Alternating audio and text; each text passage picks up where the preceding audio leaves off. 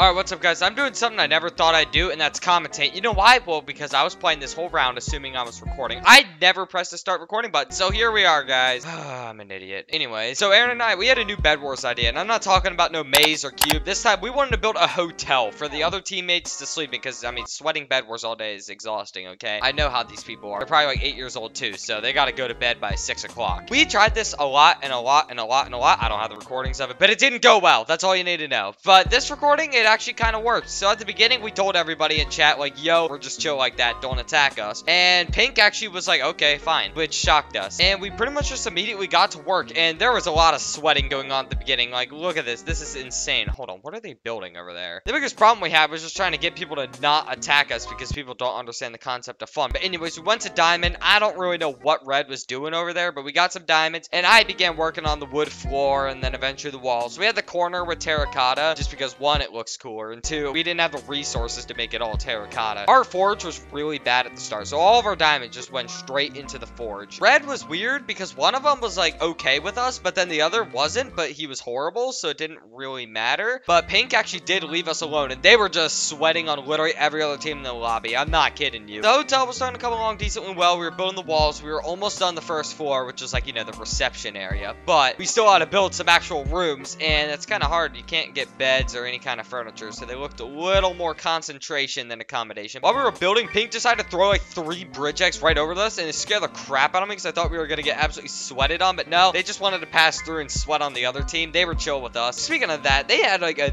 million bridge eggs all over the map. They had like a whole like cartel system going on. I don't really know. Soon enough, it was literally just us and Pink, and instead of going for us, they literally just waited for us to finish the hotel. I don't know what they were doing in the meantime. We ended up building like 8 rooms. There's a 3-story. I was working on a giant hotel sign at the top just to look cool and also to make it a little more identifiable, but it was really starting to come along. We were just had to decorate the interior, add some windows, and we were pretty much good to go. Pink had a great idea. They wanted to nuke the entire hotel, and I didn't really know what they meant by that until we told them it was ready. They came over, and we were chilling for like 5 seconds, and then this happened. I don't really know. We were kind of just messing around. We still had bed for like a few more seconds, but they were just planting TNT everywhere and just messing around with us. To finish it off, after a great round, we decided to get 1 TNT, build this thing. I don't know. We had like a sacrificial like ritual. I don't know what we were doing. We built out and then just blew ourselves off the map. I don't really know. But yeah, that's pretty much it. I know this is short, but yeah, I didn't know what else to do, and also I have no other video ideas at the moment. So yeah, enjoy it, I guess. Bye.